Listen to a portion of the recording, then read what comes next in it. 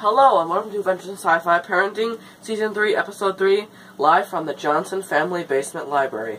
My name is Zeb. And my name is Kendra. Today we will be reviewing the 1957 semi-classic movie, The Giant Claw.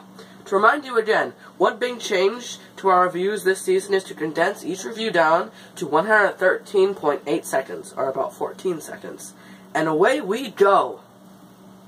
So first off, what I liked about it is it had a cool narrator at the beginning, but that was just about the only thing I liked about this.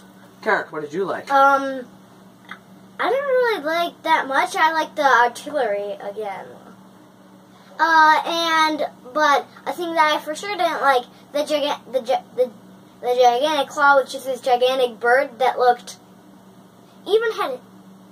terrible, and it even had hair on its head. And teeth. So first off, the basis for the story is a giant alien bird thing attacks the planet.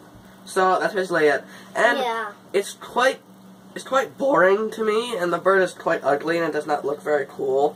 And the movie takes a long time to actually get interesting. It gets a little interesting and then it just gets kind of boring again. And I did not like the ending at all. I didn't like the ending. Yeah, and the egg was like...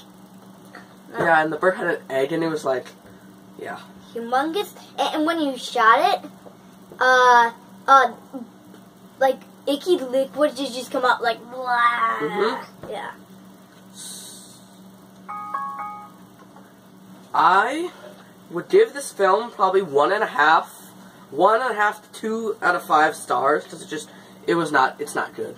Yeah, I'll give it like a 1 out of 5 stars. I don't like it either. Yeah, so thank you for tuning in and to our channel for this episode of Adventures in Sci-Fi Parenting. Please like this video and subscribe for more YouTube videos on our channel. Bye. Hope you had fun with us.